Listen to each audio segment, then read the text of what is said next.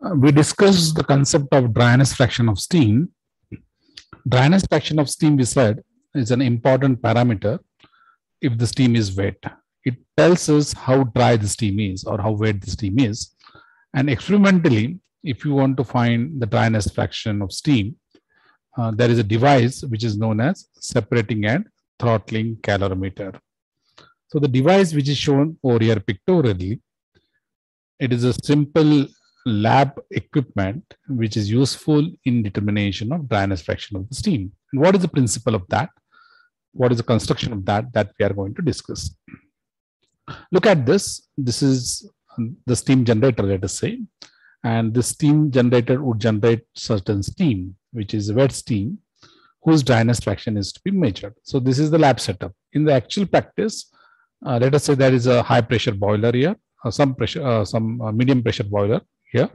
Some steam is there, which is generated wet, let us say, and this steam is flowing through the steam main pipe from the boiler, and this steam's dryness fraction is to be known. So what we do is that we take a sample from this in a sampling tube and send it to the separating and throttling calorimeter.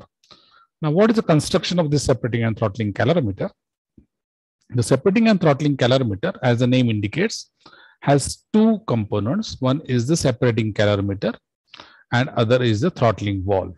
So a separating calorimeter followed by a throttling valve is the separating and throttling calorimeter. Okay, so look at this. This is a separator and this is the throttling device. This is a separator and this is a throttling device.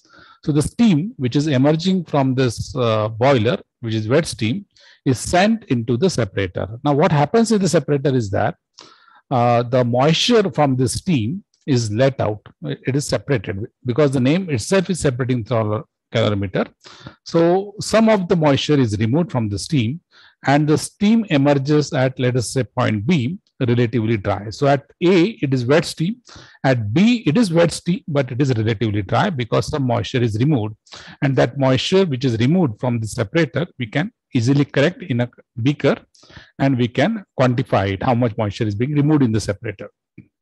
So the steam which is wet now, but relatively more dry, is then expanded in a throttling device. When it is expanded in a throttling device, its pressure drops suddenly and it becomes superheated.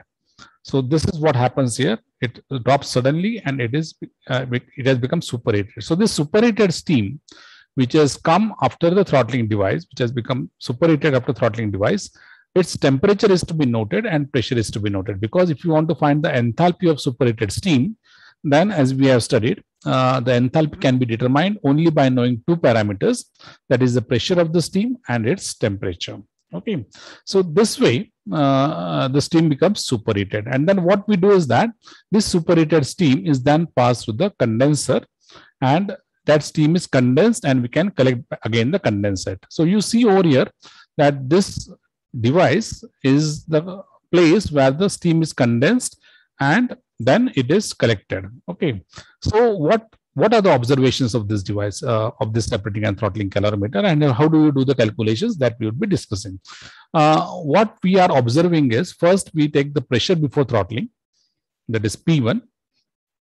We take pressure after throttling, that is P2, convert them into absolute pressures. We take temperature after throttling, that is T2. We take the measurement of the volume of the water which is separated, and then by considering the temperature of it or the density, we get it as a mass of water separated. Similarly, we collect the condensate, which is the separated the steam which is condensed, the superheated steam which is condensed in another beaker. It's again volume which is collected, and by knowing the density or specific volume, we get the mass of that. So these are the only observations which are required. Okay, so using these observations, we can now calculate the dryness fraction of the steam. So let me just explain you in brief how do you do the calculations. So as I said, during steam sampling, we take the pressure before throttling, that is P1, convert it into absolute, take pressure after throttling P2, convert it into absolute, and temperature of the superheated steam. Then what we do is that we collect the mass, which is, let us say, M, which is the mass of condensate collected in the container provided at the bottom of the throttling calorimeter. Okay, and this is, let us say, capital M. Let us say capital M. And mass of the water collected in the inner chamber of the separating calorimeter, which is say small m. So here, if you collect it, it is small m. You can have this inside also the collection, and ultimately you can drain it off. Okay, so directly you can measure this mass, or you can drain it off and then collect. So this is, that is a small m. So then how do you calculate the dryness fraction? Dryness fraction then x1 is calculated as m upon small m plus capital M. And x2, how do you calculate? For finding x2, you need to know the enthalpy of the superheated steam. Enthalpy of the superheated steam can be found out from the steam table by knowing the pressure and the temperature. Okay, so let us say this is the superheated steam. So its enthalpy can be found out by knowing the pressure and temperature, whose readings we have already taken. And we must know the enthalpy at B. Okay, this is enthalpy at B.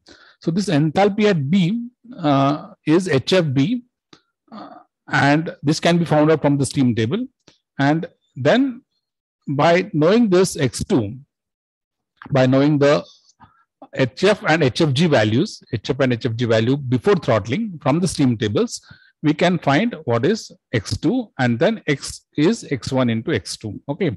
Now, what is the logic of this expression that we would discuss in the different lecture? But from the calculation sake, what we need to do is that first find x1 from the mass readings, that is the mass of the small m over here and capital M over here, and that is x1. And from the enthalpy readings, which we obtain by noting the pressure before throttling and pressure and temperature after throttling, we can find x2. And then we find x is the product of x1 and x2. So this is the way we do the calculations and the experiment. Okay, we would see this in more detail as to why such expressions are used in our next class. Thank you very much.